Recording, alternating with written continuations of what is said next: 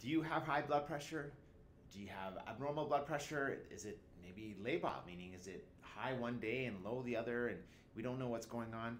There are many different things as to the reason why you have blood pressure, and we'll get into this in today's talk and today's presentation. And so I'm excited to share with you some important things on how to lower blood pressure. And so again, I'm Diamond Fernandez. I'm the founder and director of the HeartFit Clinic here. I'm the author of the book Beating Heart Disease. I have a new book coming out, be out one of these days soon. But cardiac rehab and prevention has been something that I've been doing since 1999, and so it's something I'm very excited about. And so this is a talk specifically about blood pressure. And the big thing I always like to talk about is, okay, well, why do you have high blood pressure? Blood pressure is the number one thing I want you to control. It's the number one risk factor that we can take control over, and this is something I'm a big fan of using medications so that we can heal the artery wall. Remember, arteries are a muscle, not a pipe, and we'll get into that in a little bit, so you have that understanding as then to how we lower blood pressure. And so this part of it is very important. I'm a big fan of lowering blood pressure with medications and then taking patients off it. Now, this is something, a process. Sometimes it happens within months, and sometimes it takes a year or so.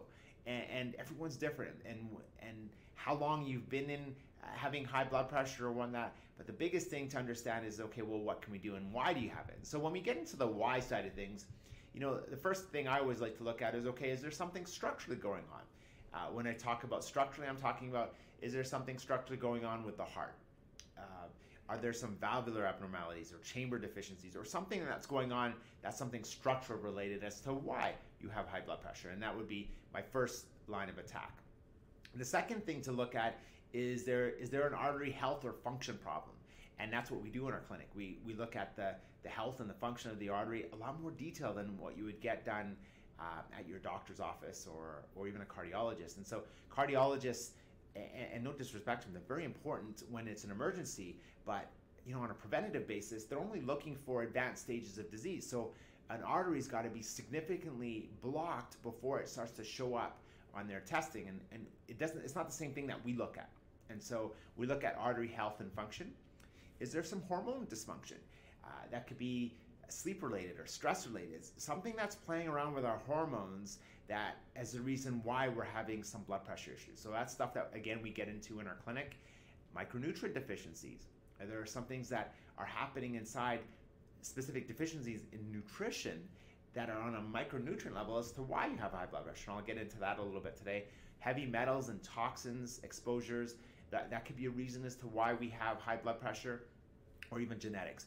And genetics is something that you could turn off and on based on, again, what we see on these other 5 here. So, is there something structural?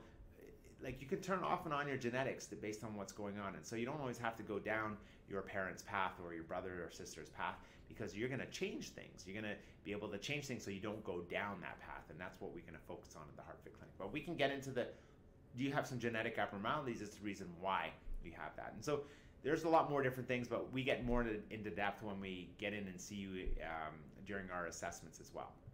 And so in summary today, I'm going to talk about the anatomy. I'm going to talk about the RAS system. I'm going to talk about foods. I'm going to talk about drug classes, supplements, and I'm also going to talk about the role of nitric oxide, and I'm going to debunk some myths that are out there as to, for those of you that are no nitric oxide, I'm going to get into those things a little bit more. Now, just some quick blood pressure statistics. 25% of the U.S. population, now these are some U.S. statistics, have a blood pressure that's greater than 140 over 90. 50% of the population have a blood pressure that's above normal. So we consider this, we have a normal range, and then we have what's considered hypertension. So 100 million people in the U.S. And then there's a lot of elderly and African Americans, they have the highest incidence. Now, I know there was a study that came out recently that it's better to have, be careful having too low blood pressure. The same things apply here, but men have higher blood pressure than women until menopause, and then gender blood pressures are really the same. And it's a leading reason for prescription drugs and visits to physicians. Imagine that, leading reason. And their antihypertensive sales, drug sales, This is old statistics, but 2004, 10 billion. 2010, 20 billion. It's increased double in 6 years there. And in 2020, 30 billion.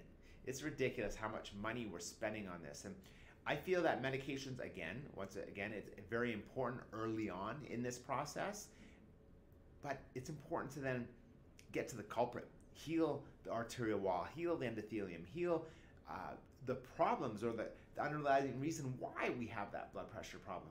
Now, giving a medication is important to control that. However, can you come off your medications? That's stuff that we like to do at our clinic. And so the biggest risk of having high blood pressure is having the risk of a plaque rupture. And this is whether this happens in the brain, which is a stroke, or in the heart, which is a heart attack. This is the biggest reason why we want to lower the risk of hypertension, because it gives us the biggest risk of having a plaque rupture or an unstable lesion. So let's get into the arteries are a muscle, not a pipe.